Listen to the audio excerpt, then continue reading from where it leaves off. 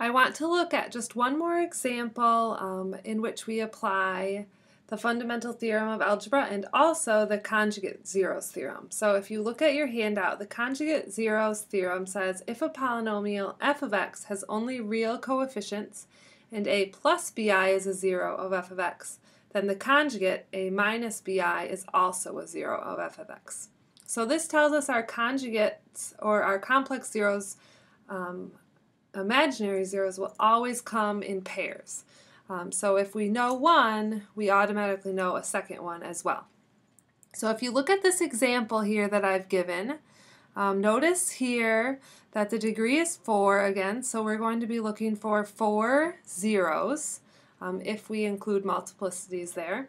And I also told you that 2i is a zero of this polynomial. So from that conjugate zeros theorem, we automatically know that negative 2i is a second zero of this polynomial. So right away we know two different zeros, and so we have to find two more. So feel free to pause the video and look on your graph, see if you can find any zeros from the graph to complete all of our zeros. When I look at the graph, I do not see any real zeros, so that just means these last two zeros here are also going to be imaginary.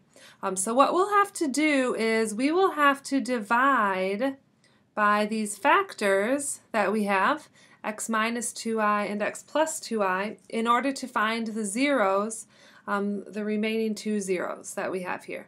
Now, it's difficult to do synthetic division with imaginary numbers. I actually never do it. I always just do long division. So in order to be able to use all real numbers, we are going to have to multiply these two factors together. And since they are conjugates, all of the i's will cancel out here. So if we multiply there, we will get x squared plus 2ix minus 2ix minus 4i squared. So if you look here, the 2ix's will cancel out. We're left with x squared minus 4i squared.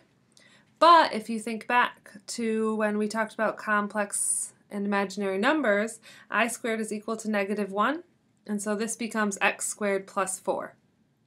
So rather than dividing separately by x minus 2i and x plus 2i, we will divide by x squared plus 4. So we'll have to use long division here.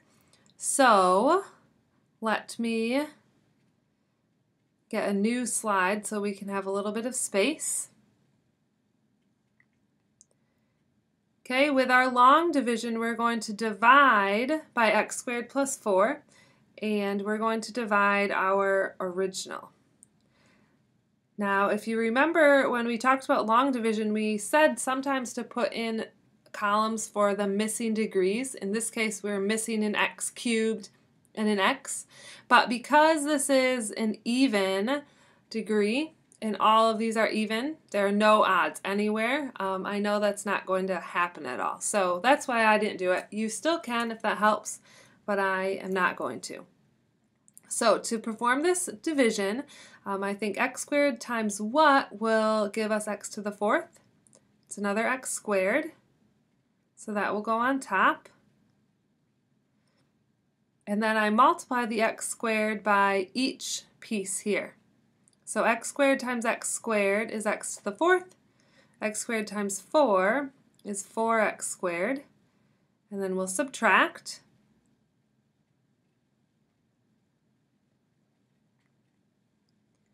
And now I repeat x squared from over here times what is 9x squared? Well, it will be a 9. So I'll put a plus 9 at the top.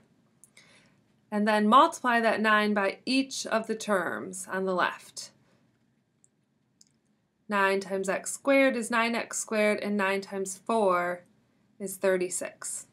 So when I subtract, everything here cancels out, which is what I want, because again it was a factor, so my remainder is 0.